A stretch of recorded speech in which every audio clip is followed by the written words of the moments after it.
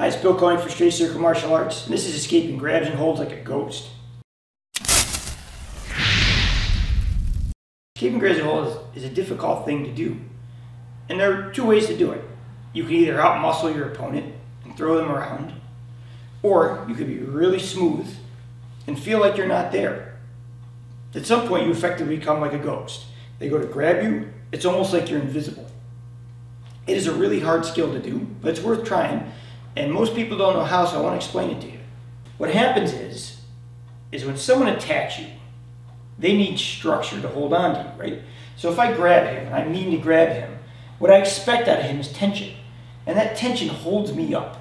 If he gives me tension, and I'm going to lean on him, right, he holds me up by his tension. But if he decides to let go of that, I fall down. Why? Because I have nothing to hold me in that place. So what happens is when people get grabbed, say they're grabbed like this, right? What happens is people, what they do is they tense. But what that does is it gives him something to hold on to. I don't want to give him anything to hold on to. When he grabs me, what I want to do is I want to take this pressure, I want to take it in a direction to where he doesn't feel like he has support. So if he leans on me, see, I'm going to give him pressure. See, I have this? So as he leans, see how I take that from him? As he grabs, push. I want to take that support from him, and I can move him.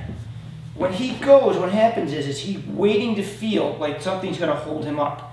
And I keep taking it from him. And the minute I feel like he starts to lean, I want to change the direction and come to a direction he's weak. So every time he grabs, it should not feel like he's supported, right? So as he comes to me, I'm just going to take the support and move with it. Now it works better the more momentum he has.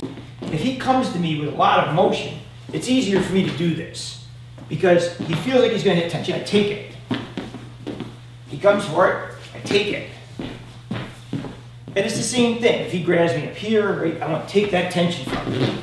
If he grabs me on the arms, I want to take this from him all the time.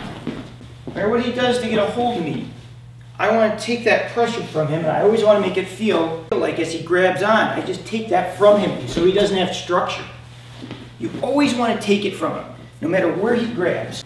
I want to take that from him so that he doesn't feel like he has balance. So, how you have to envision this is where people have problems with this. I'm going to do it real slow. So as he pushes, what most people do is they move their arms, but they resist with their shoulder. So he's going to hit a point where I resist and he still has stability. As he does this, what I need to do is relax and let that shoulder go. He comes in, I relax and I let the shoulder go. Now, there's a limit to that too. My shoulder only goes so far. So let's say he takes a deeper step. If he pushes like this, even if I let it go, there's going to come a point where I'm hitting max. And if he pushes, he's going to push me back and over. So what I have to do at that point is I let it go and then I step. See, I had to make that turn to take the pressure off the shoulder. So I move, I take the pressure from him, and then I take it away. The other thing I do with this is I don't fight him on a straight line. So if we're like this and we're both pushing, we're at a point of impasse. What I want to do is while he's pushing this way, I will take the direction somewhere else. So if we're on this line, I may take him that way. And then when he feels like he's recovering, I may take him back this way. No matter what he does to grab, I want to take it and I want to change the angles and the directions on it. So as he comes in, look, see how I take it away? And that allows me to get to a different position. If I just go like this and we're on this plane together, we will always fight because we're on the same plane. So as he comes in, you have to yield, take it, let it go, and change directions. And that applies to everything. It could be just grabs, right? It could be, you know, someone's coming to tackle you this way. And as you do, you have to do the same thing. You have to let the energy go and let it come off you. Now, does this work every single time? No. You know, sometimes no matter how good you do it, they get a hold of you and then we go into different work. But for the most part, if you catch someone who's coming relatively uncontrolled with a lot of weight, it's not really hard to evade them and move them by taking it away. So if you're going to play with this, find somebody and get the idea of this, right? If he pushes, we have 2 points of resistance here, me and him. And I want to take that resistance from him.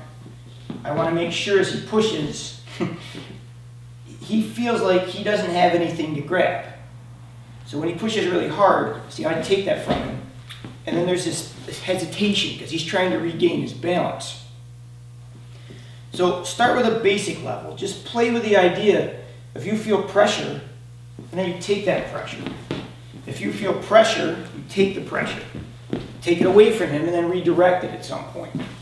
When someone grabs you, they should never feel like they have something solid. They should always disappear, and they should always feel off balance. Thanks for watching. Please like and subscribe. It helps the channel immensely.